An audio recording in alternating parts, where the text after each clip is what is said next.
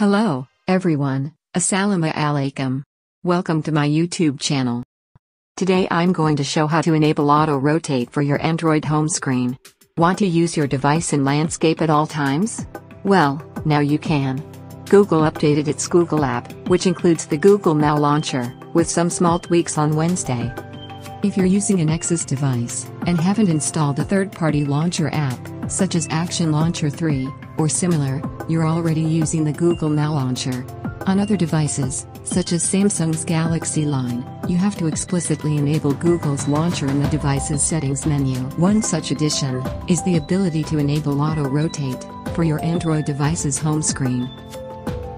Meaning, you can rotate an Android smartphone from portrait to landscape when viewing any of your home screens, and the interface will adjust to accommodate the device's orientation. To enable auto rotate, you'll need to download the latest Google app update from the Play Store.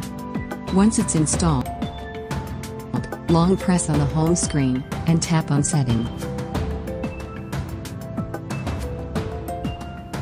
At the bottom of the list, you will find a toggle switch to enable auto rotation.